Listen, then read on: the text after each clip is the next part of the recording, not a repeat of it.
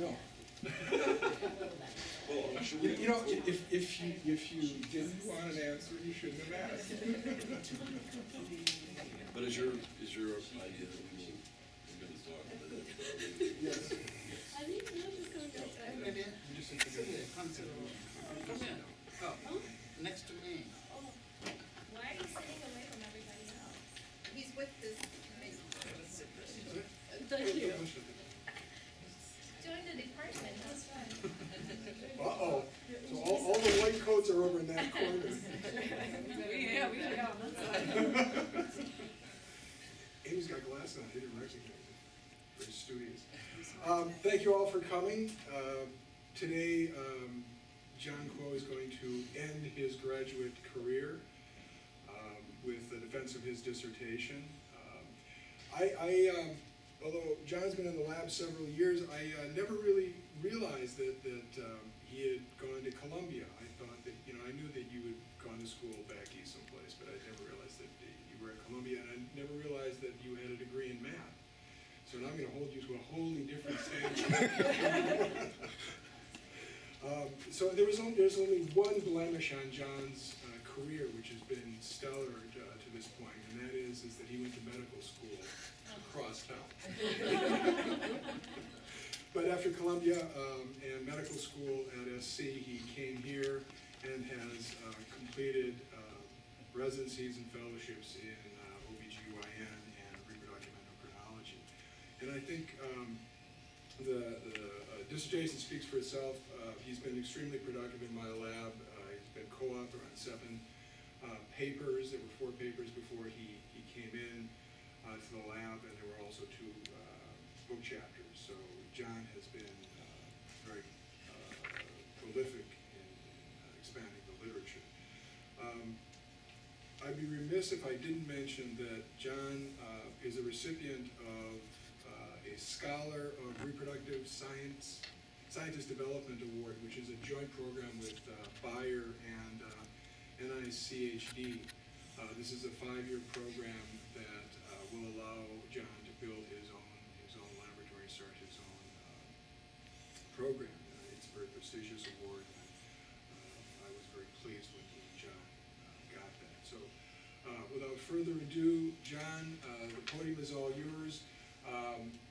If you have any questions, I think it's up to John whether he wants to accept them during the talk or afterwards, but then when he's done with the formal presentation and we're done with questions, I'll ask the audience to leave and the committee will stay and we'll have a little discussion with him about the finer points of his dissertation. John?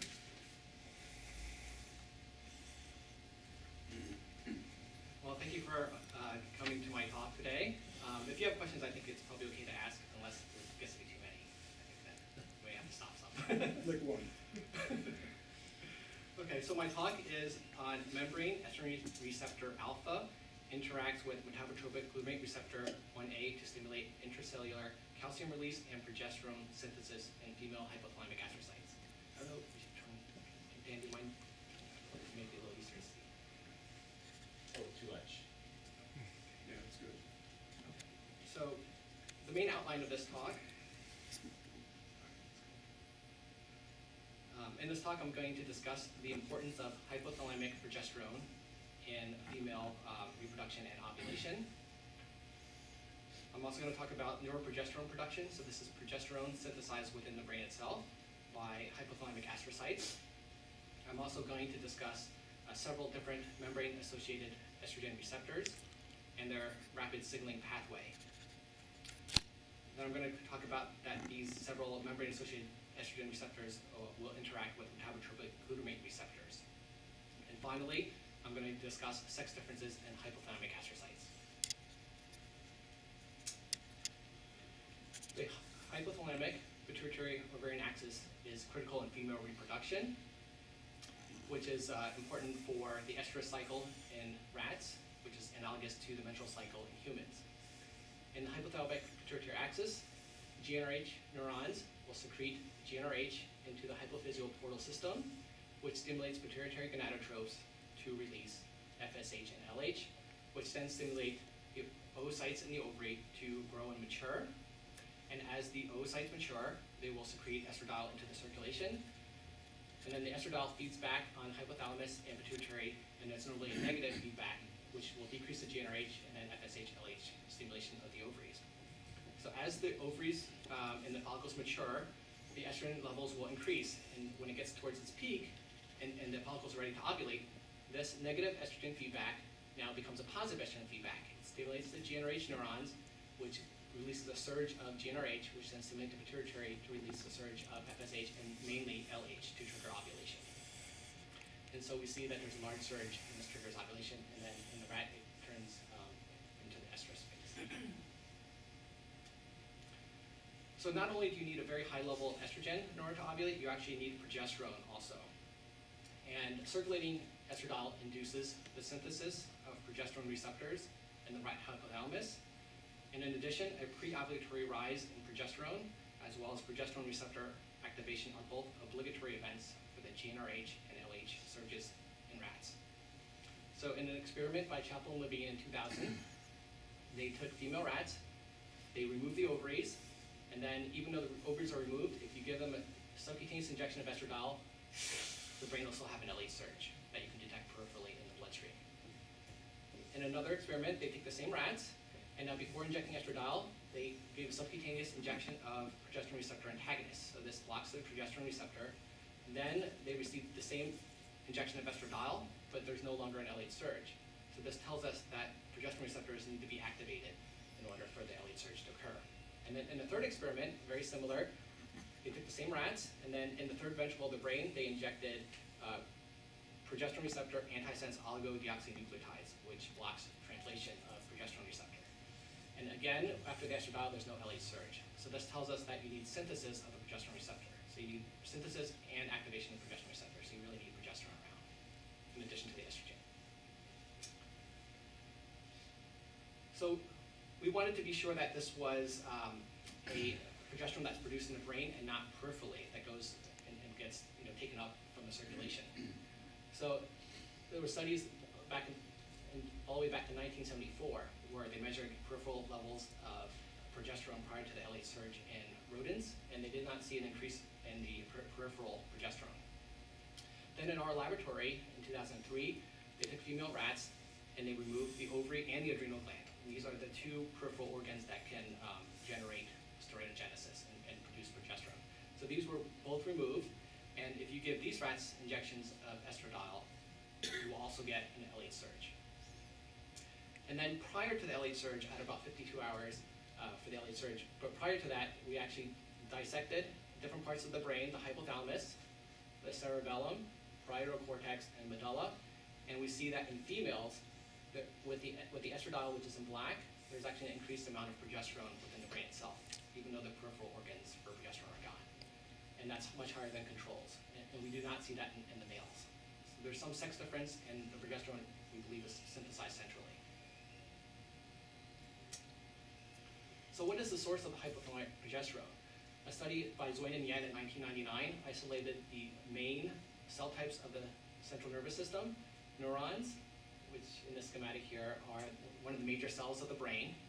They're responsible for things such as memory, sensory function, motor function, and these were isolated. And then they also isolated oligodendrocytes, which are supportive cells, and the main function of oligodendrocytes is to make the myelin sheath around the axon of the neuron to promote action potential, reliability, and the speed of action potentials. And then you have astrocytes, which are thought initially to be supportive cells. They contribute a lot to the structure of the brain. They participate in the blood-brain barrier. They can regulate the extracellular environment of the neurons. But in addition, they also can regulate a lot of neuronal function. They can regulate synapses. They can respond to various peptides and hormones. And they can also secrete steroidal hormones, which I'll show you. So they isolated cultures of neurons, oligodendrocytes, and astrocytes. Then they exposed them to pregnenolone, which is the immediate precursor to progesterone. And then they measured the progesterone production. And we see that the astrocytes are the most productive in terms of progesterone. And I didn't show this, but they're actually the most productive in terms of steroid production in the brain. So therefore, our studies focused on astrocytes, specifically hypothalamic astrocytes, in order to produce the progesterone needed for the LH surge and positive estrogen feedback.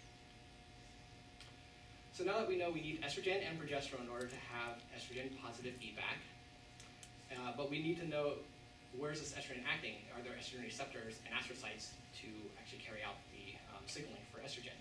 A study in 2004 by Victor Chaban basically took hypothalamic astrocytes, then lysed them, and then ran them on a western. So in B, you have the cytoplasmic and nuclear fractions.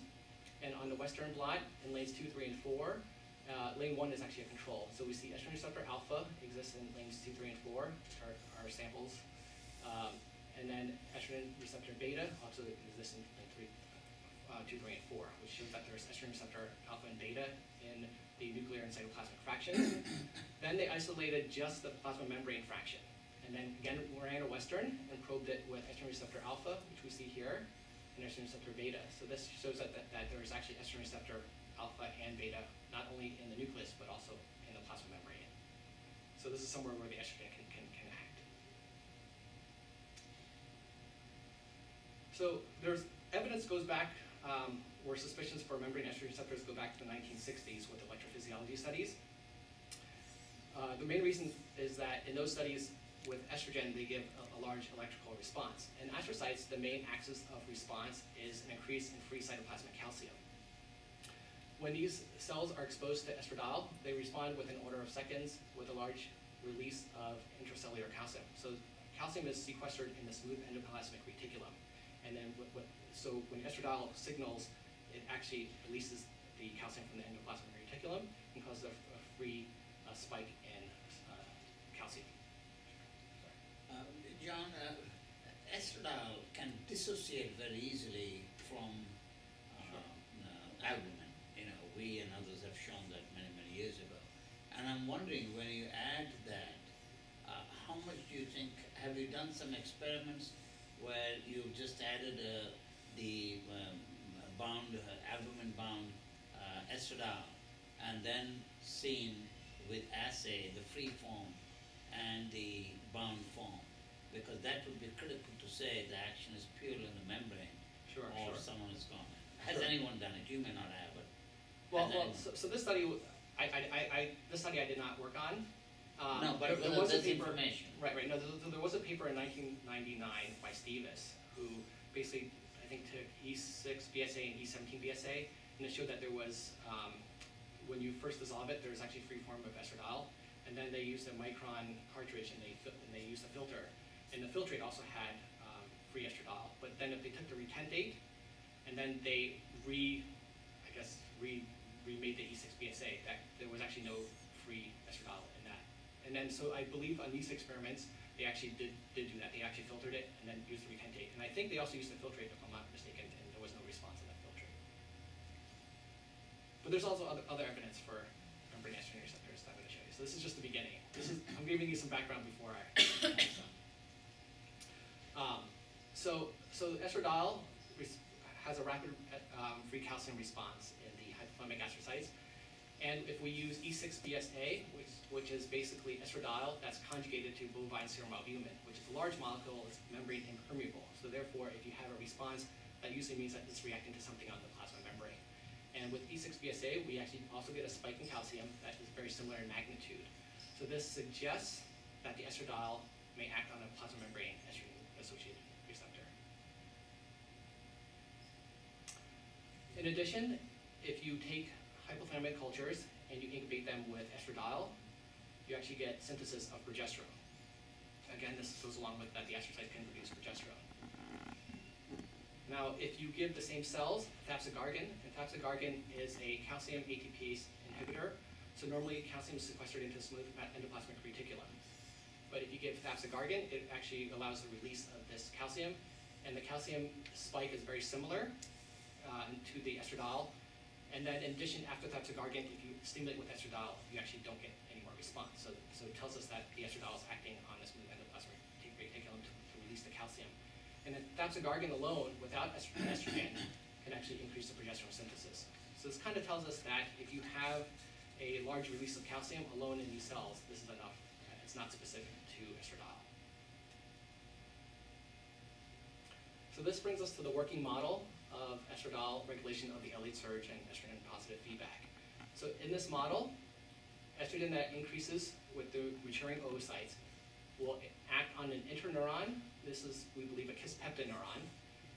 And the estradiol will result in transcription and translation of progesterone receptors. We know this genomic response takes some time, so the estrogen acts on this interneuron to produce the progesterone receptors. And then the estrogen also acts on hypothalamic astrocytes.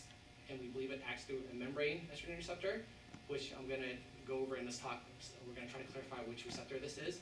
In addition, there is some signaling that will signal through phospholipase C, produce IP3, which then has IP3 receptors on a smooth endoplasmic reticulum, and that releases the calcium. And then the calcium that's released will activate various kinases, such as protein kinase C and protein kinase A, which results in phosphorylation of enzymes. And then the enzyme activity, we believe, increases, such as P450 SEC, STAR, and possibly pregnenolone. 3-beta-HSD, which will increase pregnenolone and progesterone synthesis. And then at the high levels of estrogen and progesterone, it'll stimulate the interneuron together to release and stimulate GnRH neurons, and that releases a surge of GnRH to stimulate the gonadotropes in the pituitary to release a surge of LH to trigger ovulation. Now, from hippocampal and hypothalamic neurons, they've demonstrated that the estrogen receptor can actually signal to a glutamate receptor. So therefore, in my studies, I wanted to see if this is also true in hypothalamic astrocytes. So from here on out is all my data. So just want to let you know. And so in my system, we have a gravity perfusion system where we perfuse astrocyte cultures in media and then give them boluses of estrogen or other drugs. And when you give them estrogen within 10 seconds, you'll see an increase in free cytoplasmic calcium. So the first thing we did is do a dose response curve for calcium increase. So we see that at 0.1 nanomolars of estradiol, we actually get a significant increase in calcium. And then by 1 nanomolar, it's actually a maximal increase because at 10 and 100 nanomolars, the response doesn't increase any further. And so this is actually physiologically relevant. The peak levels of estradiol in the rodent prior to the LH surge and estrogen positive feedback is in the hundreds of picomolars, so it's somewhere in between these two. So these are relevant ranges where the calcium is going to go up. When you present data like this and you have your sample size, is this, are you imaging a single astrocyte and, or is it, so is that? These are, so 25 individual individual astrocytes. And how many cultures were created to produce that 25? It typically takes about, I mean, it ranges, but at best it takes about 2 or 3 runs, so 2 or 3 separate cultures. But sometimes if they don't respond well, or if the plating is very sparse, then it could take like up to 25, it could take many runs. So in order to demonstrate that this estradiol is acting through estrogen receptors, we actually did the same experiment, and we blocked the estrogen receptor with ICI 182-780. So again, with the astrocytes, normally would respond with a calcium increase, but if you block the estrogen receptor, the response is attenuated. So this demonstrates that it acts on the estrogen receptor. So then we wanted to see what the dose response was for progesterone production. We actually did more concentrations at either end, but I just wanted to show the main points. So at 0.5 nanomolars, there's no significant progesterone production. At 0.75 nanomolars, there's an increase, but it's not statistically significant. Then by 1 nanomolar, there's actually maximal progesterone production. And then if we did 10, 100, and 1,000 nanomolars, and pretty much the progesterone response was the same. So this tells us that there's a very narrow window of estradiol that will stimulate progesterone synthesis. So even though the calcium starts a little bit earlier to go up, there may be a threshold value, and there's a very small window, so this is also consistent with a possible positive feedback mechanism, where the estrogen increases, and there's no progesterone for an LH surge, and then when it gets close to the peak, around 1 nanomolar, then you also have a lot of progesterone, and this can allow for positive estrogen feedback. Also of significance, these were incubated for 60 minutes, but we wanted to see if this was a genomic versus a non-genomic response. So we figured if it's a fast response, it's most likely sleeping through a membrane estrogen receptor and not a genomic response with transcription and translation. population. Therefore, we take the same cultures and we treat it only for 5 minutes with 1 nanomolar of estradiol, and again, we see that there's pretty much already a maximal response, and the controls here are very, very slow in producing progesterone. Okay. You just do that by blocking transcription, and then you know, rather than the rapid time frame, because 60 minutes is also pretty short for a Yeah, transcriptional event. yeah, but some people were complaining that it may be a little long, so we just did 5 minutes. But that's the another way definitely of doing it is the block transcription. But we didn't do it. We just did a 5-minute really rapid.